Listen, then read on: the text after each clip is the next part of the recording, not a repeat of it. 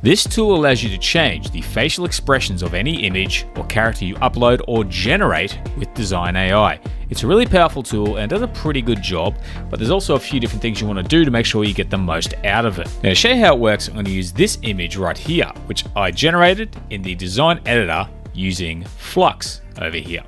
Now, what I need to do is simply click on the image. I head over to Face Kit, and there's expression edit. Keeping in mind there's also face repair and face swap, which I cover in my full design workshop video. But otherwise, we're going to go to expression edit, and you can choose an image on the canvas or even upload an image to use. I'm going to choose. You can see here we have a preview up the top, and also we can see our image over here on the right. It's going to zoom in on a few parts of this video. Now you can see over here we have eye openness. Now for starters, if I bring this all the way down to closed, I'm going to leave the edit time on, and you'll see it takes a couple of seconds to make this adjustment, and then it'll show that difference. So I'm going to edit out those wait times while we go through this video, but if I don't want the eyes to be as closed, I can bring it to about halfway and have her eyes sort of slightly closed.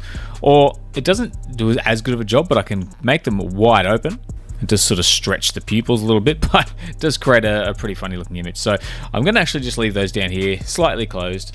What I think is really cool is that if you have the eye gaze, you can move it to the left. So she's looking to the left or to the right, and pick how far to the right she wants to look, and then even go vertical. So we can have her looking down or looking upward. So this is just the eyes so far, but you get full control over every part of the face. And again, we have the eyebrows. So again, we're looking in that eye area. So I can have a lower, she looks a little bit more concerned, or higher, where she looks a little bit more sort of dazed. So I'm going to go with a little bit lower. So I think that looks a little more natural. And of course, with the wink, we can have her winking completely. So she has one eye closed and one eye open. So that's pretty handy. So you got a few different settings here you can play with. We've basically got almost no wink here. Now her mouth is already closed here, but if I really crank that down to closed, it basically almost removes the mouth. I'm going to scroll down, bring it up to open, and it opens up the mouth a little bit. Now we do have some expressions here. So at the moment, I believe it's detected certain levels. So I've got smile, I can have that all up to laugh. Kind of looks like she's laughing. Roundness, so this is sort of how rounded her mouth is, so how open it is. If I bring that wide open, her mouth is open. But I can reset these, give her a grin, even bring the lip openness down a bit. The grin looks a little bit funny. So bring that smile up to match it, and that's pretty cool. So you can see how we've managed to change the face a fair bit there. There's also now things such as the head pitch. So this is sort of the direction the head goes in. So at the moment, we can have her looking up, looking down, or anywhere in between.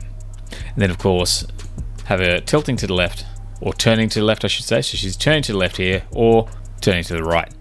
So it does a pretty good job of it. It's not quite as sharp as the original, but it still, I think, looks pretty solid in regard to how the expression is placed. Now, of course, there's also a head roll, so I can have her tilting her head to one side or tilting to the other. So she's kind of looking completely off to one direction. Now, we've completely changed that expression. I can now place that expression on canvas. If I go to my layers, you can see we go from looking across to straight ahead. But like I said, it's not quite as sharp, but clicking on this image, if it's a little bit fuzzy, I can go enhance and upscale over here. I've got the image selected and go with portrait. I do want a bit of creativity. I hit generate, and now I have my upscaled image, which looks a bit sharper. I can place that on canvas. That's looking a bit better. So now switching between the two, we've got a little bit of movement. But what's also really cool about this, if I head over to AI video over here, we have things like start frame and end frame on certain models. So if I've got cling here, I have a start frame, click this. I can turn on my end frame and click another image. Now it's not here at the moment, so what I need to do is turn that on, and now I can select it. So I'll just give this image a prompt saying, a woman turns and looks to one side. So this can be a handy tool for taking video, so from a start frame to an end frame, and have her turn and look from one side to the other.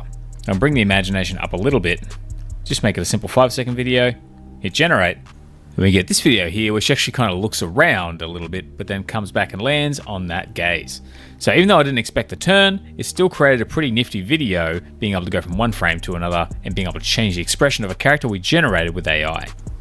But there's yet another layer here that we can use. If I click on this image, I go up the top, expression sits just above here as well, and the tool will still appear. is if I want to make a slight adjustment. I go through and change that facial expression further from what I originally set up.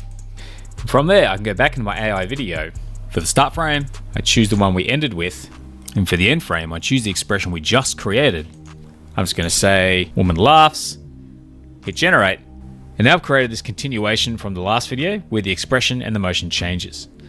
But then add it to the end of the first video and you can get a nice little sort of compilation where she looks around, comes back, and we get the second expression where she's laughing.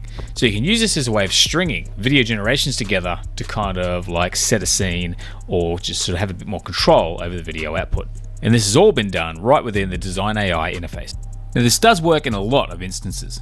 There are certain things like animal faces or even faces like this one where it doesn't work. For instance, I go to my face kit, go to expression edit, click on the image, and no face is detected. But that doesn't mean you can't try it on some of your other more cartoony characters. For instance, I have this image here of two characters. If I come to face kit, expression edit, click on this image, I can actually choose which face I want to edit. So I can go into, say, this one here first, make some edits, and have him looking in another direction. I can then place that on canvas, do the same process again, choose this face, and then I can edit multiple faces within a single image. And even get some pretty silly results. We then use Upscale and Enhance just to clean up the details and fix up the blurriness. What I also like here are some of the other possibilities. For instance, if I go text to image, find a solid model that looks very cinematic. It's like design cinematic. I could prompt for something like this cyberpunk warrior, go to prompt improver. I can either use face match and upload a face, choosing this picture of me. I can generate, add this image to canvas of me, which looks completely ridiculous.